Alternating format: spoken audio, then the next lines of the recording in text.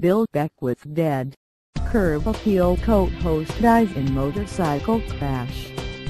More sad news out of California.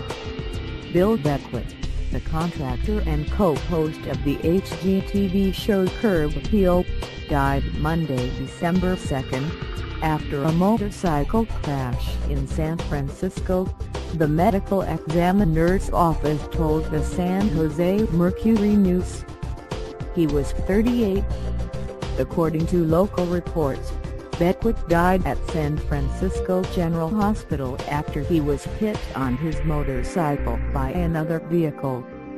The driver of the other vehicle was not injured and is said to be cooperating with the investigation. The identity of the driver in question has not been released.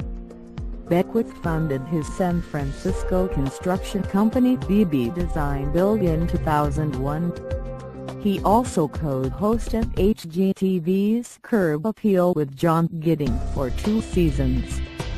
The HGTV family is deeply saddened by Bill's tragic death, and we mourn his loss along with his many family and friends who will miss his creativity, adventurous spirit, and general love of life, the network said in a statement on December 3.